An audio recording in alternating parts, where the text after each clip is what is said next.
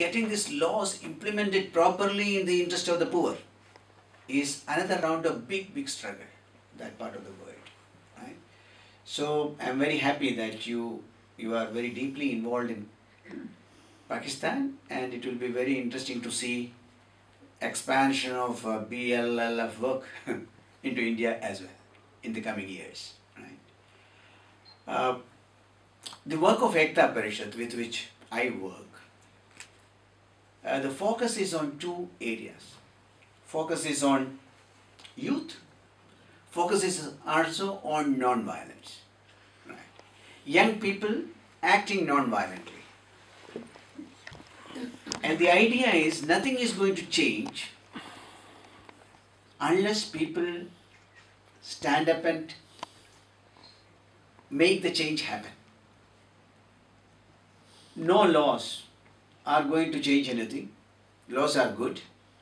No institution is going to change anything unless people stand up and say, look, these laws need to be implemented, these institutions need to function. In democracy, that is very important, that it is not only participating in an election, but also after the election, how the citizen will behave, how the citizen will engage with the state in order to make the state accountable, to make the state to deliver what it is promising. That's a big job in which we are involved. So we are focusing on youth, focusing on non-violence. We believe that young people have a lot of energy, and this energy can be used for transforming the society. Where do you get the energy to transform the society? These young people of the world, so much of energy. At the moment we allow this energy into supermarket and malls and tutor and mobile phone and the energy is used. But energy is not used for transforming the world into a better place. How do we help young people to dream, to transform their energy into a better world? That's one important area, because the better world doesn't come on its own. It has to be created, we have to work for it.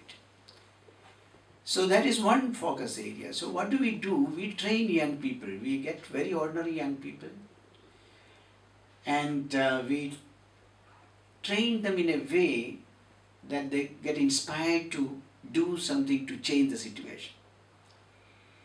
So the first part of the training program is more like confidence building, because young people believe that I can't do anything, I can't change much.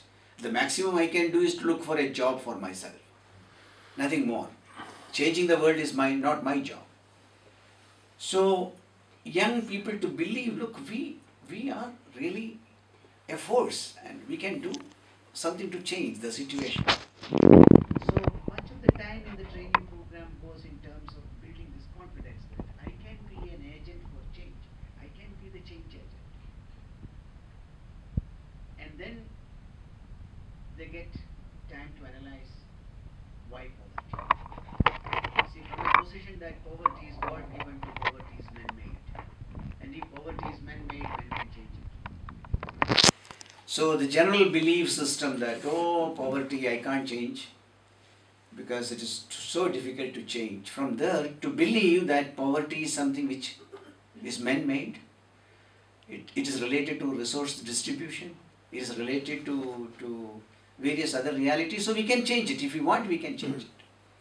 So we move from the confidence building position to understanding that poverty, exploitation, corruption, injustice, this all can be changed if I want. The third part is to understand the institutions and laws. What are the laws and institutions around us which are functioning, which are not functioning? How do I make it function? How do I make it happen? If there is a Bonded Labour Release Rehabilitation Act, and still there are bonded labourers at the bottom as slaves, how do I make this act operational so that it will impact the poor people? If there is a Land Reforms Act, how do I see that rich people will part with their land and the land will come to the poor guy? So institutions and laws need to be activated in the interest of the poor. How do I do that? How do I interact with these institutions? There is a commission for women. There is a commission for children. There is a commission for human rights. How do I make these institutions to function? And finally, with my confidence, with my analysis, I want to change everything, but how do I do it non-violently? The change need not be a kind of an inspiration for change, should not make me violent. I want to change fast.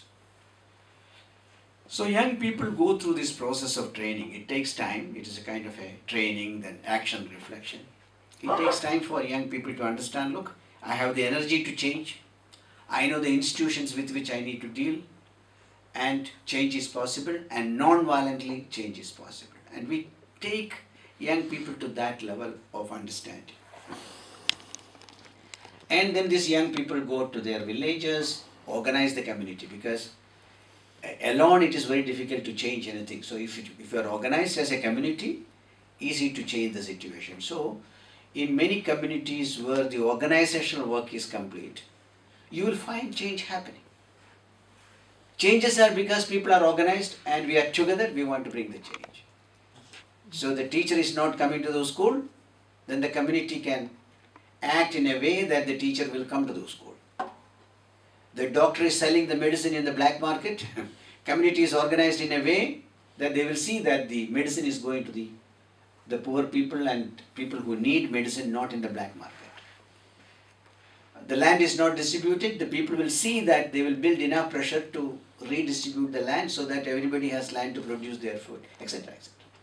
So an unorganized community cannot do much, but an organized community can change a lot in their life.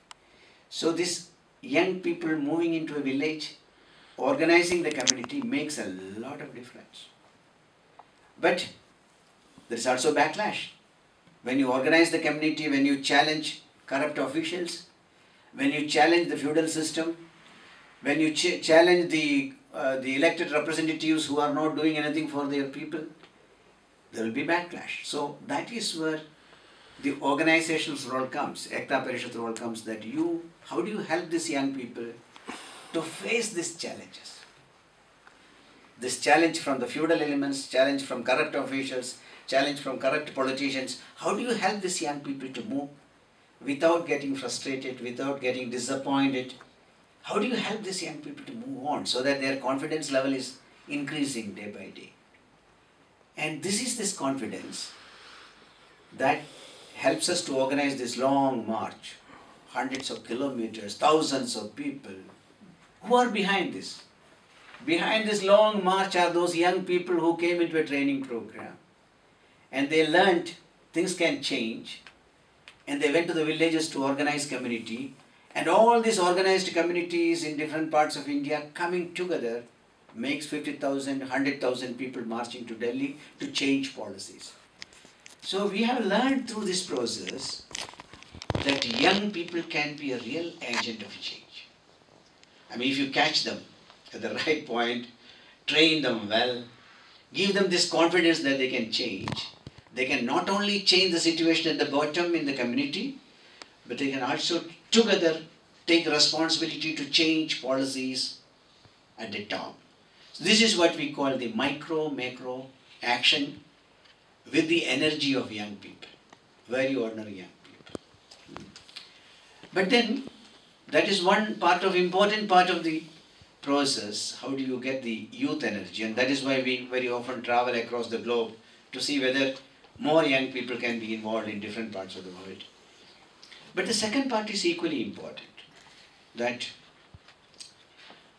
young people need to understand that we are fighting against violence. We are basically fighting violence. And fighting violence cannot be through violence. How do you put down violence by fighting through violence? So, this understanding about violence and non-violence need to be very deep in the minds of young people so that you don't make a mistake in your interest to bring about change. So how do we take them? That is the second part of training. First of all, one need to understand, when we say violence, there is direct violence and indirect violence. Direct violence is that we see every day. What is in Iraq, what is in Afghanistan, what is in Syria, we say this is violence. But we don't generally notice indirect violence. So much indirect violence. Poverty, corruption, injustice, marginalization, refugees, so much of violence around. We don't classify them as violence. This is a problem. So if we understand in the society there is direct violence which we can see, indirect violence that we cannot see, and then understand indirect violence is breeding ground for direct violence. It's like bad water is breeding ground for mosquitoes. The dirty water is breeding ground for mosquitoes. Indirect violence is breeding ground for direct. Please analyze the situation, then we'll understand that in many cases, the violence that we see today could have been avoided. The kind of large violence we see in different parts of the world could have been avoided if the structural violence, the systemic violence, we were able to address them on time. So young people understand, okay, it is important to deal with this indirect violence so that we will not give an opportunity for direct violence. Expression of violence is direct violence. Then one should also understand when we speak about non-violence, non-violence can be passive and active. Many of us are non-violent. None of us are taking gun and shooting anybody. We are not beating anybody. But then we are passive non-violence actors. We drink coffee at home and speak about non-violence. Doesn't change anything in the world, isn't it? I mean, so passive non-violence is not going to make much of an impact. What is important is active non-violence. How do we engage so that indirect violence can be challenged? So young people learn this. Direct, indirect violence and passive, active non-violence, and using active non-violence to contain indirect violence. That's what we do. That is first part of the training. But then they advance in their understanding of non-violence. They understand, okay, non-violence is not only for good times. So that's what happens always, you know. When everything is good, we are all non-violent.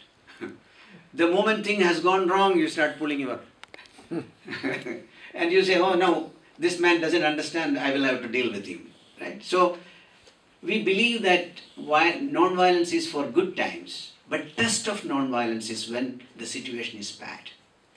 How do we behave when the situation is bad?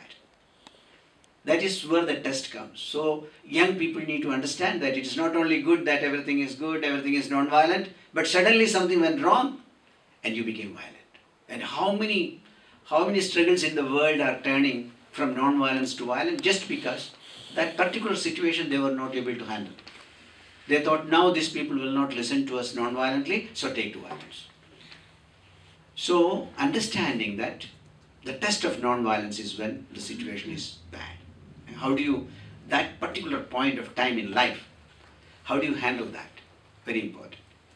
And the third thing is for them to understand non-violence is not only between human beings. It's not for non-violence between human beings. Between people, it should be non-violent. But non-violence also between people and nature.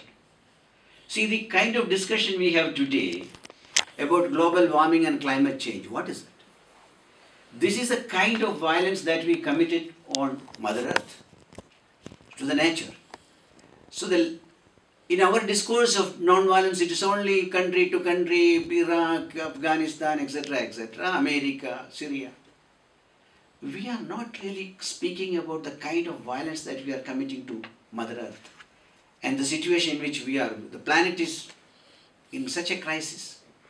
And that is our behavior and violent behavior to nature. And young people need to understand this, that it is also to our relationship with nature, non-violence, application of non-violence. So it goes on like that. And we also speak about, it's not in one day, but in course of time they also understand, fire cannot be put down with fire.